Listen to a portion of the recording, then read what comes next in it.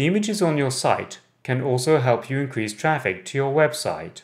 Many search engines, such as Google, have an image search feature.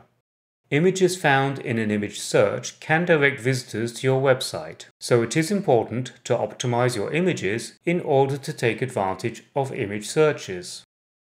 Optimizing your images is very easy to do. All you need to do is give your image a keyword-rich file name. In my example, instead of naming the image something vague and generic such as IMG0003, a more descriptive and keyword-rich file name would be left-handed golf clubs.